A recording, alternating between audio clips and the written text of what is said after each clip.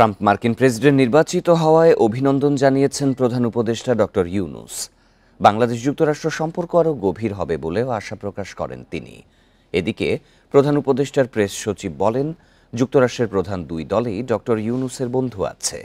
গতকাল সন্ধ্যায় রাজধানীর ফরেন সার্ভিস একাডেমিতে এসব কথা বলেন তিনি।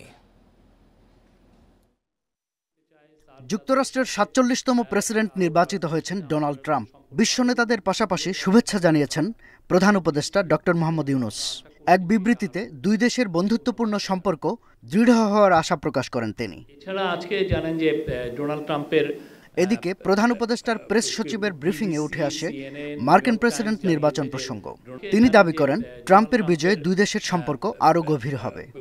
BBC, CNN, new York Times জানিয়েছে যে ডোনাল্ড ট্রাম্প আবার ইউএসের প্রেসিডেন্ট হয়েছেন।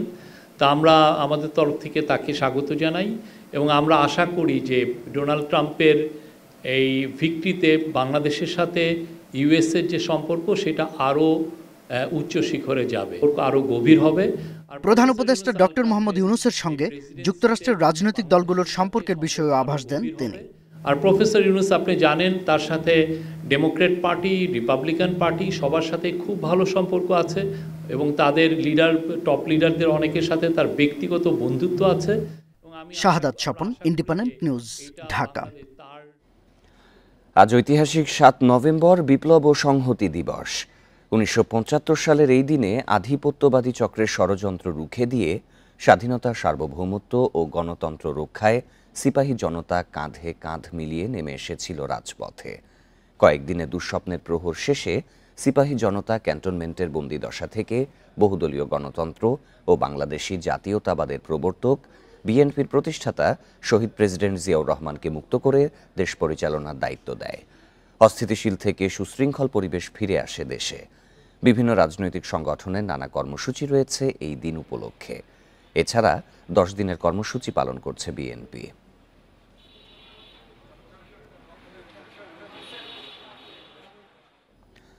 নির্বাচন কমিশন গঠনে সার্চ কমিটির কাছে 5 জনের নাম দিয়েছে বিএনপি।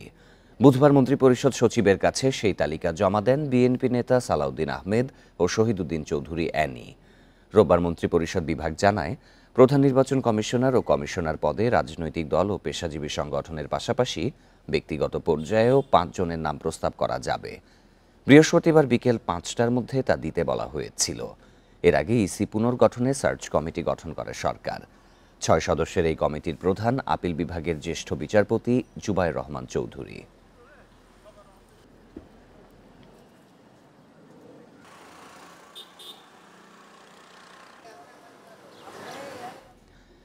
বিশ্বের কাছে বাংলাদেশকে সাম্প্রদায়িক হিসেবে তুলে ধরার ষড়যন্ত্র করছে স্বৈরাচারের দোসররা। এই মন্তব্য করেছেন বিএনপির ভারপ্রাপ্ত চেয়ারম্যান তারেক রহমান। দলের কর্মীদের সতর্ক করে বলেছেন, জয়ের ব্যাপারে অতি আত্মবিশ্বাসী হলে জনবিচ্ছিন্ন হওয়ার আশঙ্কা থাকে। 3 মাসে কোনো সরকারকে মূল্যায়ন সম্ভব নয় জানিয়ে তারেক রহমান বলেন, বাজার নিয়ন্ত্রণে ব্যর্থ হলে সব কাজই প্রশ্নবিদ্ধ হবে। ৭ নভেম্বর বিপ্লব ও সংহতি দিবস উপলক্ষে রাজধানীর ইঞ্জিনিয়ার্স ইনস্টিটিউশনে এ আলোচনা সভা। বিএনপি আয়োজিত এই কর্মসূচিতে নেতাকর্মীদের পাশাপাশি যোগ দেন বিভিন্ন পেশার প্রতিনিধিরা। তুলে ধরেন ৭ নভেম্বরের তাৎপর্য। ৭৫-এর ওই সময়ে তার আবির্ভাব না হলে বাংলাদেশ অর্থনৈতিক, রাজনৈতিক, সাংস্কৃতিকভাবে চরম অধপতনের দিকে চলে যেত। সভায় প্রধান অতিথি হিসেবে ভার্চুয়ালি যোগ দেন তারেক রহমান। বলেন, জনগণের বিশ্বাস ও ভালোবাসা অর্জনের কোনো বিকল্প নেই। অতি আত্মবিশ্বাসী হলে মানুষ থেকে বিচ্ছিন্ন হতে হয়। আত্মবিশ্বাস থাকা ভালো, তবে অবশ্যই খেয়াল রাখবেন, অতি আত্মবিশ্বাসী হয়ে নিজেদেরকে জনগণের কাছ থেকে বিচ্ছিন্ন রাখবেন না, অথবা জনগণের কাছে পছন্দ নয় এমন কোনো কাজ সম্পন্ন বা করা থেকে নিজেদেরকে বিরত রাখবেন দয়া করে। দেশ সংস্কারে নানা পরামর্শ দেন তারেক রহমান। বলেন, 3 মাস কোনো সরকারকে মূল্যায়নের জন্য যথেষ্ট সময় নয়, তবে বাজার নিয়ন্ত্রণে ব্যর্থ হলে অন্তর্বর্তী সরকারের কোনো কাজেরই মূল্য থাকবে না। দ্রব্যমূল্য জনগণের ক্রয় ক্ষমতার মধ্যে আনতে ব্যর্থ হলে অন্তর্বর্তীকালীন সরকারের সকল কার্যক্রম, সংস্কার কার্যক্রম জনগণের কাছে প্রশ্নবিদ্ধ হয়ে পড়তে পারে। পলাতক স্বৈরাচারের দোসরদের চক্রান্ত থেমে নেই বলেও উল্লেখ করেন বিএনপির ভারপ্রাপ্ত চেয়ারম্যান। ক্ষমতা হারিয়ে 5ই আগস্টের পরাজিত অপশক্তি এখন কিন্তু আবার বিশ্বে বাংলাদেশকে সাম্প্রদায়িক রাষ্ট্র হিসাবে পরিচিত করানোর অপচেষ্টায় লিপ্ত হয়েছে। আলোচনা সভায় নির্বাচন নিয়ে টালবাহানা না করতে অন্তর্বর্তী সরকারের প্রতি আহ্বান জানান বিএনপি নেতারা। ফ্যাসিবাদের কবল থেকে মুক্তি পেয়েছি সত্য, কিন্তু এখন যে সামনে যে ভবিষ্যৎ, সেই ভবিষ্যৎকে আমাদের সতর্কতার সঙ্গে পার হতে হবে। মাহমুদ শরীফ, ইন্ডিপেন্ডেন্ট নিউজ, ঢাকা। তরুণ প্রজন্মকে নেতৃত্বের প্রস্তুতি নেয়ার আহ্বান জানিয়েছেন বৈষম্য বিরোধী ছাত্র আন্দোলনের আহ্বায়ক হাসনাত আব্দুল্লাহ। তার মতে ভোটের বয়স 15 করে দেয়া উচিত। বুধবার বিকেলে পঞ্চগড়ের তেঁতুলিয়ায় কাজী শাহাবুদ্দিন গার্লস স্কুল অ্যান্ড কলেজের শিক্ষার্থীদের উদ্দেশ্যে তিনি এসব কথা বলেন। একই অনুষ্ঠানে সমন্বয়ক সার্জিস আলম বলেন, মানুষের জন্য কাজ করবে এমন প্রতিনিধিকে বেছে নিতে হবে। সবাইকে যে যার অবস্থান থেকে সচেতন হওয়ার আহ্বান জানান তিনি।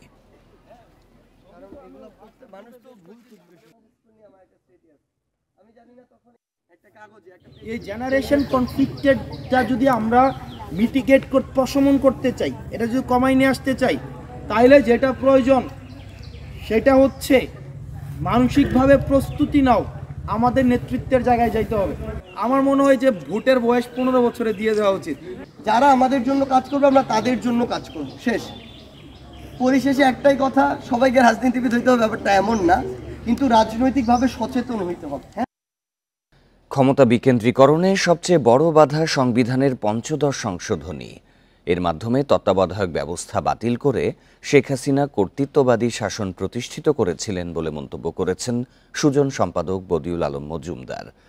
বুধবার বিচারপতি ফারা মাহবুব ও বিচারপতি দেবাশিস রায়চৌধুরীর হাইকোর্ট বেঞ্চে এই সংশোধনী বাতিলে রুলের শুনানি হয়। এটি বাতিল চেয়ে হাইকোর্টে রিট করে সুজন। পরে পক্ষভুক্ত হয় বিএনপি, জামায়াত ও গণফোরাম। দ্বিতীয় দিনের শুনানিতে তত্ত্বাবধায়ক সরকার ফিরিয়ে আনার পক্ষে ব্যাখ্যা তুলে ধরেন রিটকারী আইনজীবী। পরে গণমাধ্যমকে বদিউল আলম মজুমদার বলেন, দলীয় সরকারের অধীনে একটি নির্বাচনও সুষ্ঠু হয়নি। এই রুলে আজও শুনানির কথা রয়েছে।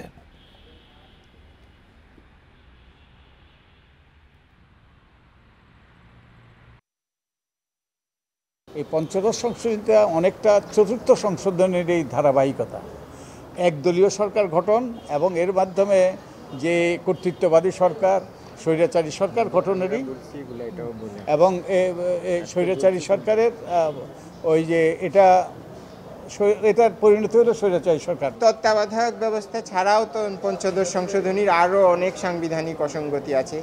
এর মধ্যে একটা তো হলো সংবিধানের বিশাল একটা অংশকে সংশোধনের অযোগ্য করে ফেলা, এবং এটা জনগণের সার্বভৌমত্ব এবং আমাদের সংবিধানের 7 ধারায় যেটা আছে, জনগণ সকল ক্ষমতার মালিক, উৎসও নয় কিন্তু মালিক, জনগণের ক্ষমতার সেই মালিকানা জনগণের থেকে কেড়ে নেওয়া হয়েছে। চট্টগ্রামের কোতোয়ালি থানার হাজারী গলিতে আইনশৃঙ্খলা বাহিনীর ওপর হামলার ঘটনায় মামলা হয়েছে। বুধবার সন্ধ্যায় কোতোয়ালি থানার এসআই মিজানুর রহমান বাদী হয়ে ৪৯ জনের নাম উল্লেখ ও অজ্ঞাত ৬০০ জনকে আসামি করে মামলাটি করেন। নগর পুলিশ অতিরিক্ত উপকমিশনার কাজী মোহাম্মদ তারেক আজিজ জানান, মঙ্গলবার আটক ৮২ জনের মধ্যে ৩৩ জনকে যাচাই বাছাই শেষে পরিবারের জিম্মায় দেয়া হয়েছে। বাকিদের বিরুদ্ধে আইনানুগ ব্যবস্থা নেওয়া হচ্ছে। এদিকে এখনও হাজারীগলির সব ওষুধ ও জুয়েলারির দোকান সিলগালা অবস্থায় রয়েছে। প্রয়োজনীয় তদন্ত শেষে এসব দোকান খুলে দেওয়ার কথা জানিয়েছে প্রশাসন। ঘটনাস্থলে অতিরিক্ত পুলিশ মোতায়েন করা হয়েছে।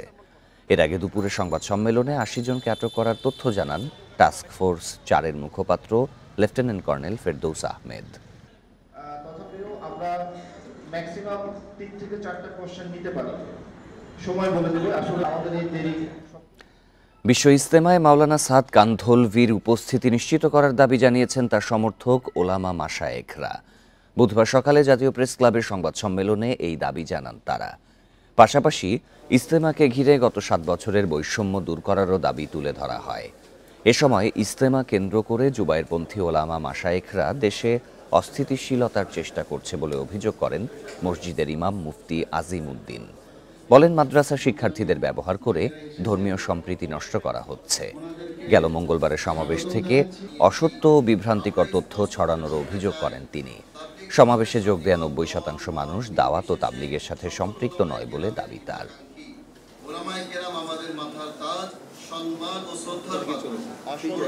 ইজতেমাকে কেন্দ্র করে একটি চিহ্নিত মহল দেশকে অস্থিতিশীল অবস্থার দিকে ঠেলে দিতে যাচ্ছে। তথাকথিত জুবায়েরপন্থী তাবলিগের একটি বিচ্ছিন্ন অংশ দেশের কতিপয় ওলামায়ে কেরামকে বিভ্রান্ত করে এবং মাদ্রাসার কোমলমতি ছাত্রদের ব্যবহার করে ধর্মীয় সম্প্রীতি বিনষ্ট করছে। বিশ্ব ইজতেমায়ে তাবলিগ জামাতের বিশ্ব আমির মাওলানা সাদ কান্দলবির উপস্থিতি নিশ্চিত করার জোর দাবি জানাচ্ছি। সড়কে শৃঙ্খলা ফেরাতে আইন শৃঙ্খলা বাহিনীকে কঠোর হওয়ার নির্দেশ দিয়েছেন স্বরাষ্ট্র উপদেষ্টা।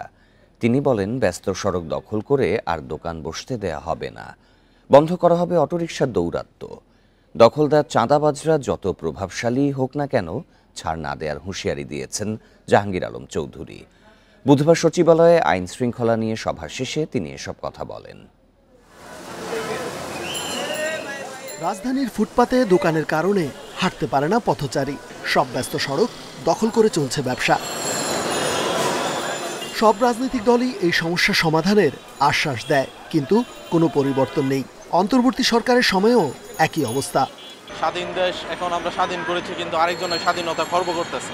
দেখা গেছে ওই যে রাস্তার মধ্যে দোকানগুলো বসাইছে, যার কারণে রাস্তার মধ্যে যানজট সৃষ্টি হচ্ছে, অ্যাক্সিডেন্ট হচ্ছে, দুর্ঘটনার শিকার হতে হচ্ছে। আমাদের সুন্দর পরিচ্ছন্ন হতো এবং হকার মুক্ত হবে, যাতে স্বাচ্ছন্দ্যের নগরবাসী সেদিকে হাঁটতে পারে। যাতায়াতে অনেক অসুবিধা হয়, এই জন্য আমরা আশা করি, মানে সরকারের কাছে আশা করি যে দখলমুক্ত ফুটপাত আমরা চাই।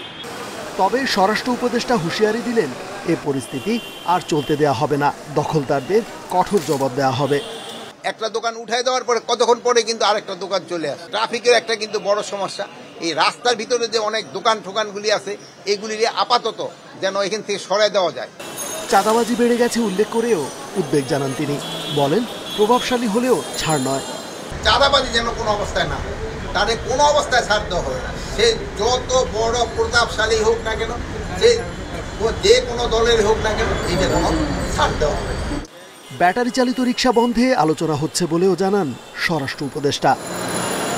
রেজওয়ানুল হক, ইন্ডিপেন্ডেন্ট নিউজ, ঢাকা। আগস্ট সেপ্টেম্বরে শ্রমিক অসন্তোষ বন্ধ ছিল অনেক পোশাক কারখানায়। তার উপর যুক্ত হয়েছে গ্যাস সংকট। এতে উৎপাদন কমে যাওয়ায় 10% ক্রয়াদেশ কমেছে বলে জানিয়েছেন রপ্তানিকারকরা।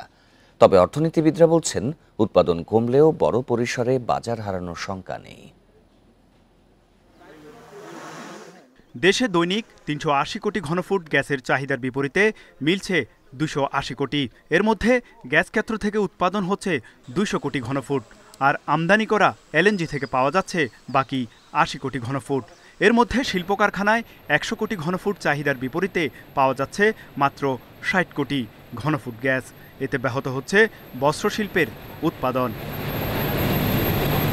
বর্তমানে গ্যাসের চাপ কম থাকায় অনেক কারখানায় সক্ষমতার প্রায় 20% উৎপাদন কমে গেছে বলে দাবি উদ্যোক্তাদের। সময়মতো রপ্তানি না হলে ক্রেতাদের আস্থা ধরে রাখা কঠিন হবে বলছেন তারা।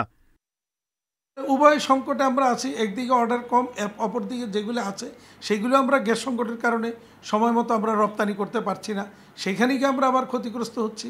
এবং বায়ারদের কাছে সবচেয়ে বড় কথা হচ্ছে আমরা আস্থা হারিয়ে ফেলছি।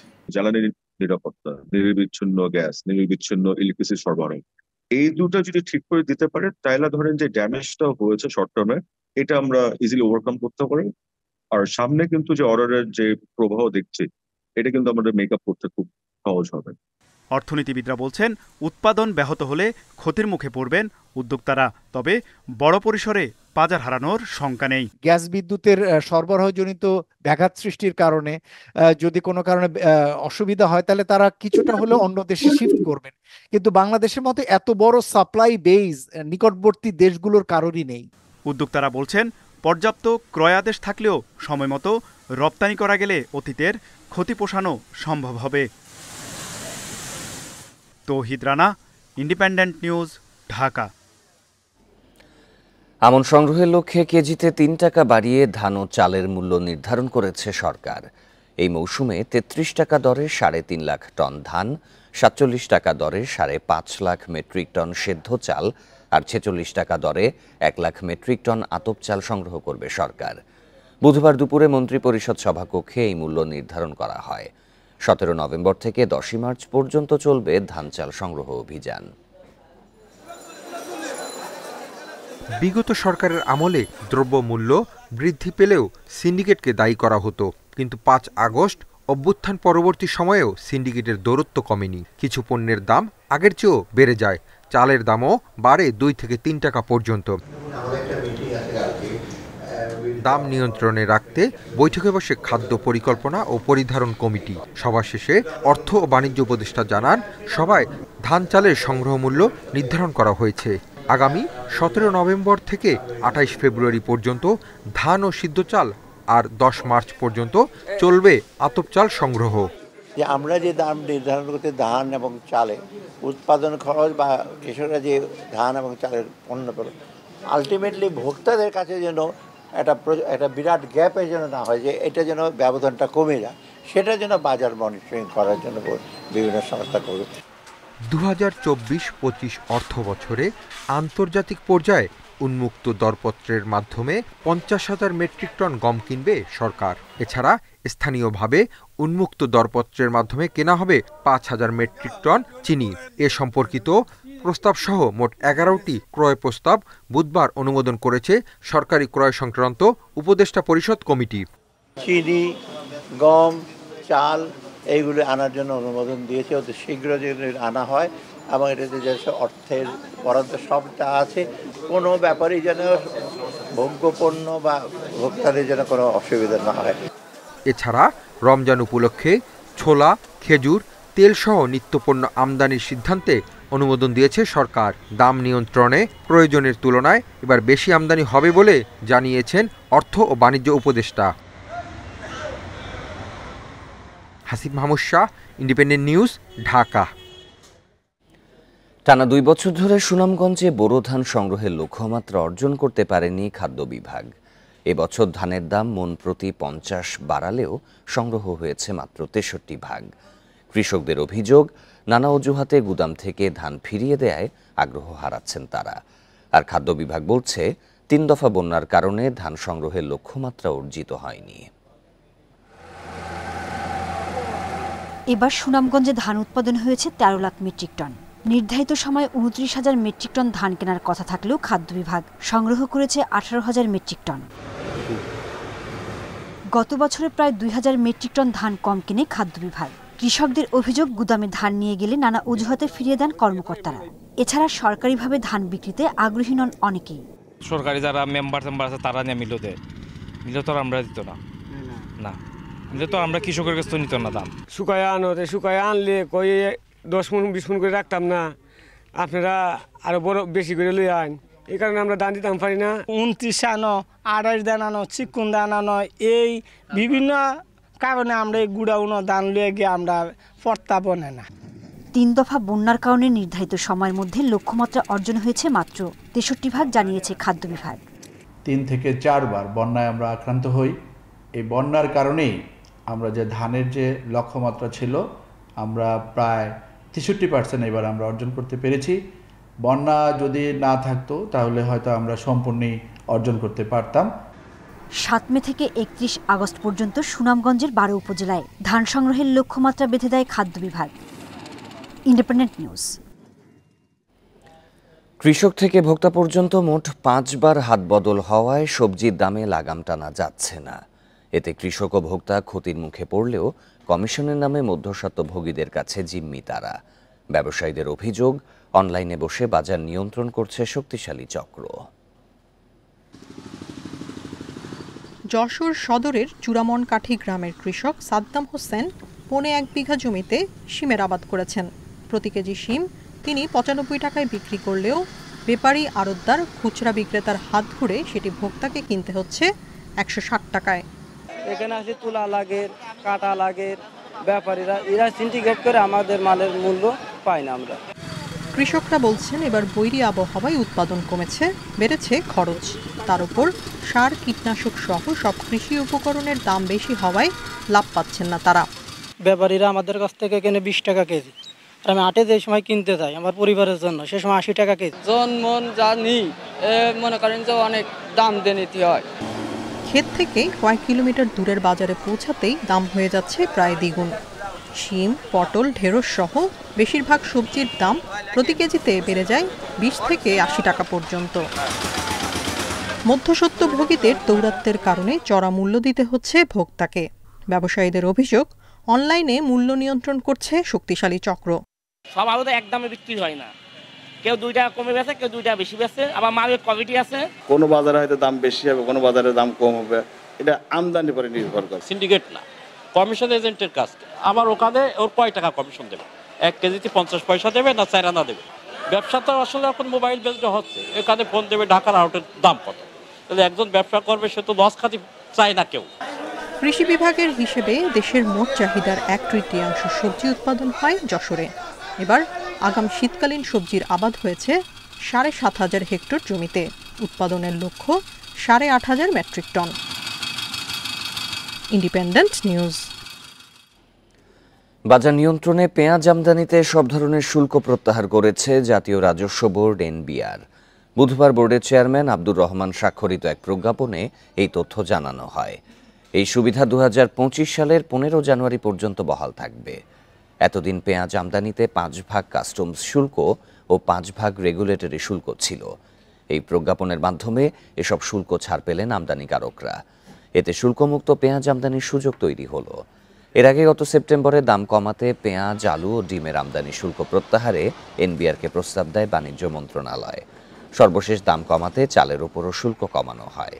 যদিও শুল্ক প্রত্যাহারের পরও বাজারে এসব পণ্যের দাম কমছে না।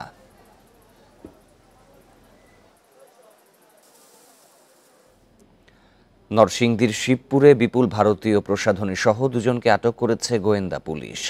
রাতে ঢাকা সিলেট মহাসড়কের ঘাসির দিয়া এলাকার একটি কাভার্ড ভ্যান থেকে এসব জব্দ করা হয়। গোয়েন্দা পুলিশের ভারপ্রাপ্ত কর্মকর্তা জানান, গোপন তথ্যের ভিত্তিতে সুনামগঞ্জ থেকে ঢাকাগামী একটি কাভার্ড ভ্যান ঘাসির দিয়া এলাকায় আটক করে তল্লাশি করা হয়। এ সময় বিপুল পরিমাণে অবৈধ ভারতীয় প্রসাধনী মেলে। শুল্ক ফাঁকি দিয়ে এসব দেশে আনা হয়েছিল। পরে কাভার্ড ভ্যানটি জব্দ করা হয়।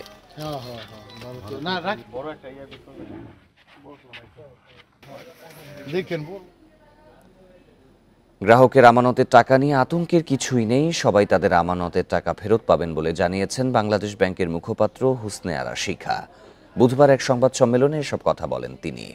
এ সময় মুখপাত্র জানান, বাংলাদেশ ব্যাংক নিজ ইচ্ছায় কোনো কোম্পানির জন্য প্রশাসক নিয়োগ করবে না, তবে হাইকোর্ট নির্দেশ দিলে অবশ্যই নিয়োগ দেয়া হবে। বলেন, যে কোনো ব্যাংকের অনিয়মের বিরুদ্ধে ব্যবস্থা গ্রহণ করা হবে। পাচার করা অর্থ ফেরত আনতে সর্বোচ্চ গুরুত্ব দেয়া হচ্ছে। তবে কি পরিমাণ অর্থ পাচার হয়েছে তা এখনও বিএফআইইউ জানায়নি। এ সময় মুখপাত্র আরও বলেন, 3 দফা নীতি সুধার বাড়ানোয় কিছুটা মূল্যস্ফীতি কমেছে, তবে পুরো সুফল পেতে হলে 6 মাস অপেক্ষা করতে হবে। শতপ্রণোদিত হয়ে বাংলাদেশ ব্যাংক রিসিভার নিয়োগের বিষয়টি বিবেচনা করছে না। বাংলাদেশ ব্যাংকের কাছে আদালতের একটা নির্দেশ আছে, কোনো একটি ব্যবসায়ী প্রতিষ্ঠানের তার সকল গ্রুপভুক্ত প্রতিষ্ঠানের জন্য একজন রিসিভার নিয়োগ করার বিষয়, সেটা নিয়ে বাংলাদেশ ব্যাংকের কাছে এটা প্রক্রিয়াধীন অবস্থায় আছে, এখনো সিদ্ধান্ত গৃহীত হয় নাই। ক্রিকেট তারকা সাকিব আল হাসানের ব্যাংক হিসাব জব্দ করা হয়েছে। বিষয়টি নিশ্চিত করেছেন বাংলাদেশ ব্যাংকের মুখপাত্র হুসনে আরা শিখা। এর আগে গত 2 অক্টোবর সাকিব ও তার স্ত্রী উম্মে আহমেদ শিশিরের ব্যাংক হিসাব তলব করা হয়েছিল। পুঁজিবাজারে কারসাজি ও আর্থিক অনিয়ম খতিয়ে দেখতে এই ক্রিকেটার ও তার স্ত্রীর ব্যবসা প্রতিষ্ঠানের ব্যাংক হিসাবের যাবতীয় তথ্য তলব করেছে বিএফআইইউ। জানা গেছে, এরপর তদন্ত শেষে সম্প্রতি সরকারের নির্দেশে তার সকল ব্যাংক হিসাব জব্দ করা হয়েছে। পর্যটনের ভরা মৌসুমেও চালু হয়নি সেন্ট মার্টিনগামী পর্যটকবাহী জাহাজ। ভ্রমণে নিষেধাজ্ঞা না থাকলেও কিছু বিধি নিষেধ দিয়েছে প্রশাসন। এছাড়া ঘাট নির্দিষ্ট না করায় জাহাজ ছাড়া নিয়েও দেখা দিয়েছে অনিশ্চয়তা। মিয়ানমারে চলমান সংঘাতে গেল ডিসেম্বরে টেকনাফ থেকে সেন্ট মার্টিন রুটে জাহাজ চলাচল বন্ধ হয়ে যায়। জানুয়ারিতে ইনানি ঘাট থেকে 2টি জাহাজ চালু হলেও কয়েকদিন পরই তা বন্ধ করা হয়। সম্প্রতি পরিবেশ, বন ও জলবায়ু পরিবর্তন বিষয়ক উপদেষ্টা জানান, নভেম্বর থেকে সেন্ট মার্টিনে যেতে পারবেন পর্যটকরা। যদিও প্রশাসনিক বিধিনিষেধের কারণে এখনও সেখানে পা পড়েনি পর্যটকের। এতে দুশ্চিন্তায় রয়েছেন এই খাতে জড়িতরা। 4 মাস পর্যটক আসুক, 4 মাস পর্যটক রাত্রি যাপন করুক, অবাধে নয়, একটা সীমিতকরণ হোক। কঠিন থেকে কঠিন। এখন সবাই যাদের স্বর্ণ আছে বা গহনা আছে তা বন্ধক দিয়ে বা বিক্রি করে চলতেছে। দ্বীপে যেতে 4টি জাহাজ চলাচলের অনুমতি দেয় প্রশাসন। তবে নির্দিষ্ট ঘাট থেকে জাহাজ চলাচলের সুযোগ না থাকায় দেখা দিয়েছে অনিশ্চয়তা। যদি এ ধরনের নিয়ম কানুন মানাতে হয় সেই প্রক্রিয়া তো ওদের আগে থেকে রেডি করা উচিত ছিল, কিন্তু এখন তা দেখতে পাচ্ছি না। কিন্তু আমরা প্রতিনিয়ত হয়রানি হচ্ছি। 2000 বলছে, ওইটাও স্পেসিফিক করে অনুমতি দিচ্ছে না। সংশ্লিষ্টরা বলছেন, বছরের 4 মাস সেন্ট মার্টিনে বেড়াতে যান পর্যটকরা। এখন ভরা মৌসুমে দ্বীপে যাতায়াত করতে না পারার প্রভাব পড়েছে জেলার পর্যটন শিল্পে। লক্ষ লক্ষ কোটি টাকার যে বিনিয়োগ আছে, ক্ষুদ্র বিনিয়োগকারীদের বিনিয়োগ, সেই বিনিয়োগ তো একবারে পানি দিয়ে যাবে। এবং তার পাশাপাশি দ্বীপবাসী 100% হচ্ছে পর্যটন কেন্দ্রিক বিজনেসের সাথে ইনভলভমেন্ট। ওখানে কোনো পর্যটক যেতে না পারলে দ্বীপবাসীর কোনো ইনকামই থাকবে না, তার জীবন জীবিকার টান পড়ছে। পর্যটন মৌসুমে প্রতিদিন গড়ে 4 থেকে 5,000 পর্যটক যাতায়াত করেন প্রবাল দ্বীপ সেন্ট মার্টিনে। Independent news. লটারিতে পছন্দের স্কুল পেতে অনেকেই বয়স কমিয়ে বাড়িয়ে কিংবা নাম বদলে করছেন একাধিক জন্ম নিবন্ধন। এতে পছন্দের শিক্ষা প্রতিষ্ঠান পাওয়া নিয়ে উদ্বিগ্ন অন্য অভিভাবকরা। শিক্ষার মান বাড়াতে ভর্তি ব্যবস্থা সংস্কার প্রয়োজন বলে মনে করেন শিক্ষকরা। সরকারি বেসরকারি স্কুলে লটারির মাধ্যমে ভর্তি কার্যক্রম শুরু হচ্ছে 12 নভেম্বর। ভর্তি কার্যক্রমের জন্য প্রয়োজন জন্ম নিবন্ধন। এই সুযোগে চিকিৎসকের ভুয়া সনদ, টিকা কার্ড দিয়ে জন্ম নিবন্ধন তৈরিতে সক্রিয় একটি চক্র। ভর্তিতে লটারিতে নাম আসার জন্য বয়স কমিয়ে বাড়িয়ে অনেকেই করছেন একাধিক জন্ম নিবন্ধন। রয়েছে আর্থিক অনিয়মেরও অভিযোগ। লটারির পরিবর্তে মেধার মূল্যায়ন চান শিক্ষার্থী ও অভিভাবকরা। এই লটারিতে আমরা দেখতে পাচ্ছি বিভিন্ন যান্ত্রিক ত্রুটি দেখা দেয়, যার ফলে একাধিকবার একজনের নাম আসে। বয়স কমানোর জন্য, তারপরে নাম পরিবর্তনের জন্য বিভিন্নভাবে জন্ম নিবন্ধন করে। তো এটা তো আমরা প্রতিরোধ যেহেতু করতে পারছি না, লটারি সেক্ষেত্রে আসলে একটা ভালো পদ্ধতি নয়। অভিভাবকদের সচেতন করে একটির বেশি জন্ম নিবন্ধন না করার আহ্বান জানিয়েছেন স্থানীয় প্রশাসন। আর শিক্ষা প্রতিষ্ঠানের মান অক্ষুণ্ণ রাখতে ভর্তি ব্যবস্থা সংস্কার প্রয়োজন বলে মনে করেন শিক্ষকরাও। যেহেতু সংস্কার হচ্ছে, আমরা সংস্কারের দিকে যাচ্ছি। শিক্ষা ব্যবস্থায় এমন একটি সংস্কার আনা উচিত যে প্রক্রিয়ার মাধ্যমে মেধার মূল্যায়ন করে ছাত্রছাত্রীদের ভর্তি করানো যায়। ডিআরএস সফটওয়্যার এখন বাবা মার নিবন্ধন ছাড়া এবং কততম সন্তান এগুলো ছাড়া কিন্তু এখন আর নিবন্ধন করা সম্ভব না। সুতরাং বাবা মার যে নিবন্ধন নাম্বার দিয়ে একই বাচ্চার 2বার 3বার একের বেশি করার কোনো সুযোগ জ্ঞান নাই। বগুড়ায় সরকারি বেসরকারি 481টি স্কুল রয়েছে। 30 নভেম্বর পর্যন্ত অনলাইনে স্কুলে ভর্তির আবেদন করা যাবে। জজিফ হোসেন, ইন্ডিপেন্ডেন্ট নিউজ, বগুড়া। এই ছিল এখনকার সংবাদে। সব খবরের বিস্তারিত জানতে চোখ রাখুন ফেসবুক, ইউটিউব এবং এক্সে। আমন্ত্রণ পরের আয়োজনে।